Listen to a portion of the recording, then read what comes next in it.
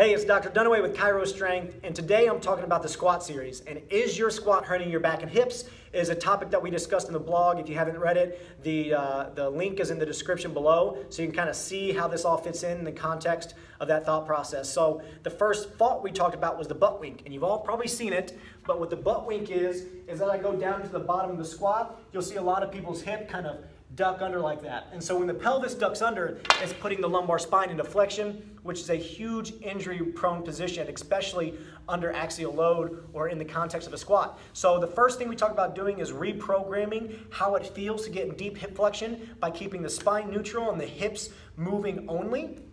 And then we talked about increasing the active hip range of motion, because you can only get as deep in a squat as you can actively raise your hip, because you should be pulling yourself down into the bottom of the squat. And then we talked about kind of taking that programming into a standing squatted position with a light load. And like Gray Cook says, when you load a movement pattern, you really hit save on a good movement document. So that's kind of how we're going to start reprogramming this to try and get that butt wink out. So the first thing we talked about, trying to reprogram, we're going to do it in a deloaded position, quadruped position, toes into the ground. My ankles are in line with my knees like they would be in the squat. And I'm going to start with my chest up, chin back, good neutral spine like I'm doing a squat. And I'm just going to rock back into hip flexion.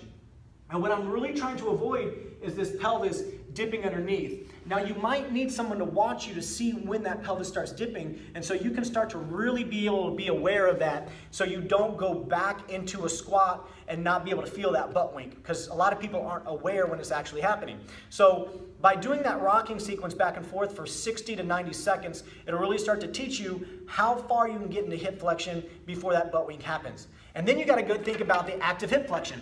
So the active hip flexion, what I'm going to do to engage the core, I'm going to use a broomstick or a dowel rod, and I'm going to try and drive it through the ground. And as I try to drive this through the ground, I'm really increasing the core tension here. So then when I lift my leg, this core brace will really prevent this back from coming under. Because if I think I have good hip flexion, but I'm actually getting that hip flexion from rounding my back, that motion is going to be coming from here, not here, and the low back can only handle that for so much.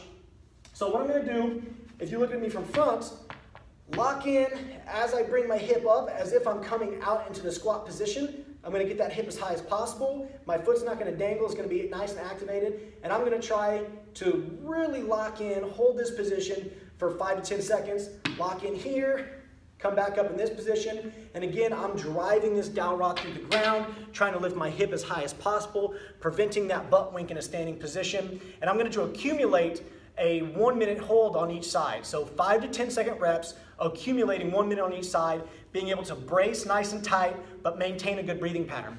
So now that we've got the active hip flexion and that hip flexion deloaded, and we haven't been moving our back, we're gonna load the pattern, the squat pattern with a goblet squat by doing some slow, eccentric squats. So holding a kettlebell or dumbbell out in front of you, and this is 25 pounds. I want to go very heavy.